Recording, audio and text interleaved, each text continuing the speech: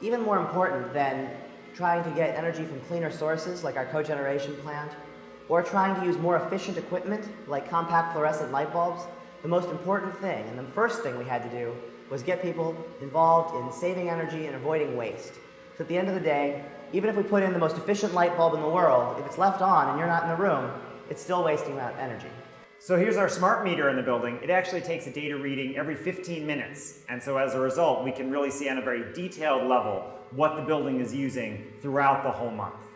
In this day, our use of energy has such a major effect on our planet. And I think this is a super device because it really helps us have a greater understanding of how our personal use has an effect on this, and it helps people make the link more than a simple monthly bill does. The first NYU Unplugged didn't come from our office. It was developed by students as a Sustainability Task Force Green Grant. Students came together and said, this is a big opportunity for us, not just to be making these big technical changes as a university behind the scenes, not just to be changing equipment in a basement or changing the source of our power, but to actually take it into our own hands and save energy on the ground ourselves.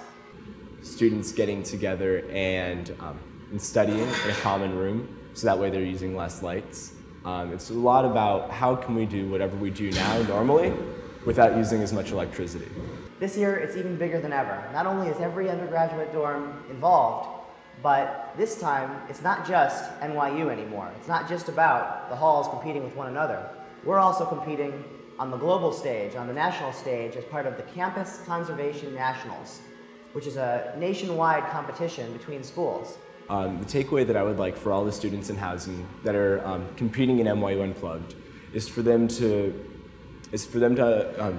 come to appreciate all the small amounts of energy that they use in their everyday and the amount that they could reduce by just doing little things like turning off their lights, changing their computer settings, unplugging unnecessary electronics. At the end of the day, this contest between residence halls really comes down to the students. It's all about every individual student at NYU working to save energy, reminding their friends, and getting organized to actually bring down the amount of energy use in all of our residence halls.